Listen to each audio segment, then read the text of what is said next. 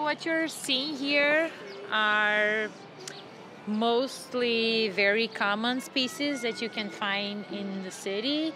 The yellow one is called candleflame lichen because of the color, and you can also see some lighter gray ones, and this is called mealy rosette lichen, and I'm pretty sure that they're very common throughout this area.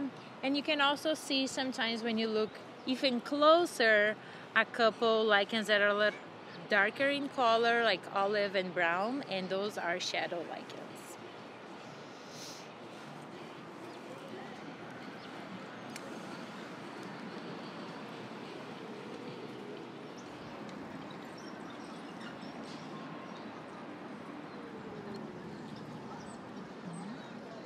So here again we can see some of the same candleflame lichen, the mealy rosette lichen, but we can also see this much bigger foliose lichen known as the rough speckled shield lichen, and a couple more of the shadow lichens are here too, so you can take a look. That is, they're much darker, and then they are surrounded by these free-living algae in bright green.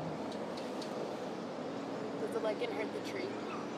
No, that's a question that I usually get asked, and a lot of people, when they see lichens, they try to scrape them off, but lichens do not harm the tree or wherever they're growing at all, because remember that they get their nutrients from one another or from the air, so it's not doing anything for this. Oh, wow, we actually have another lichen here, another foliose. So this is the common green shield lichen right here.